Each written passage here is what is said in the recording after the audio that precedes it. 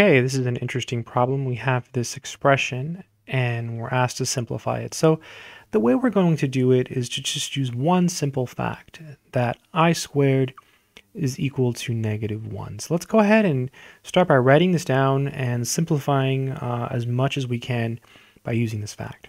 So we have I plus I squared plus I cubed plus I to the fourth plus I to the fifth.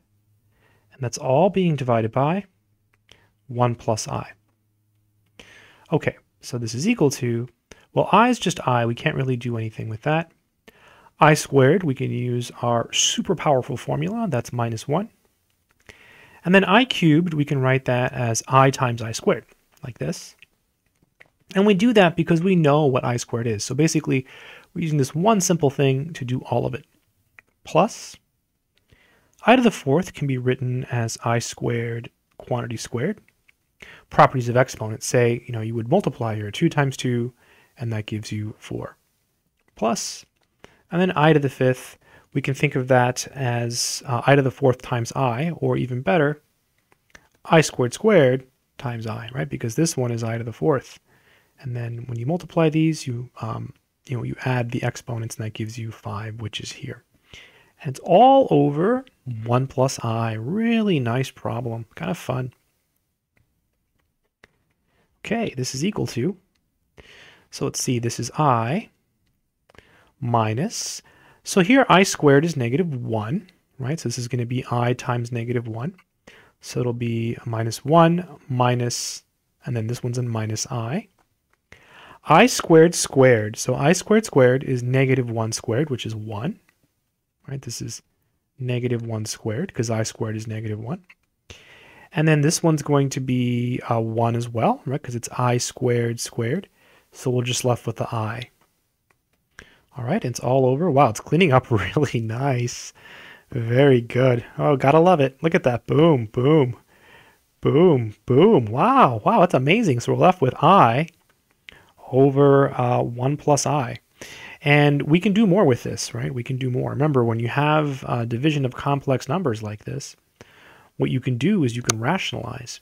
So basically, you multiply the numerator and denominator by the complex conjugate, which is 1 minus I. So this is 1 minus I over 1 minus I, right? Really, really nice. Basically, we're multiplying by 1 in a really clever way. So this is equal to, so now we can distribute the I times 1 is I, and I times -I is -I squared. All over. Here we can use a familiar formula. If you have A plus BI, or we can just multiply, but let's use the formula.